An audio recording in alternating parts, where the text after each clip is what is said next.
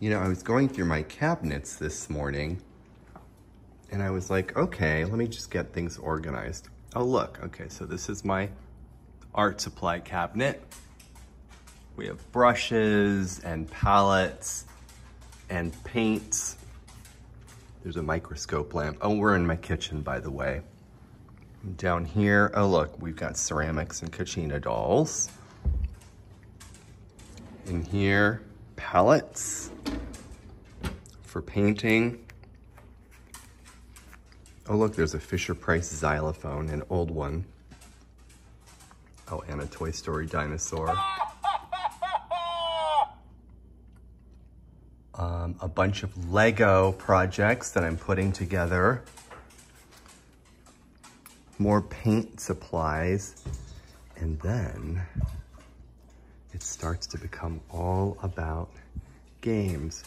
Quirkle, Pickles to Penguins, Othello, Feed the Woozle, Connect 4, Blockus, The Chameleon, Monopoly, Scrabble, Spirograph, which is not really a game, Monopoly, Bounce Off, Race to Treasure, Guess Who, Storytime Chess, Hungry Hungry Hippos, Giggle Wiggle, Shadows in the Forest, Mouse Trap, Operation Rudolph Edition, Parcheesi Chess. Oh, let me get a breath here. Uno, Big Boggle. That's so vintage, I love it. Sushi Go, spin some for dim sum. Say that fast. Watch your mouth.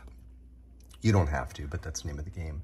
Classic Tinker Toy. Couple more Blockus. The one in the back is very first game I worked on was Blockus before it went to Mattel. And, oh, there's more. We've got Jungle Rescue, Ruby's Gem Quest, Pete the Cat 1, Pete the Cat 2, a bunch of canoodles. Oh, Monopoly Fortnite, Operation Chutes and Ladders. This is an educational insights bunny game. That's Hoppy Floppy.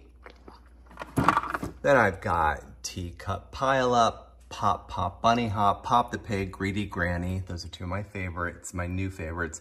Cranium, and then the Sneaky Snacky Squirrel is upstairs, which I will share with you another time. There we go. Games for today. Which one is your favorite?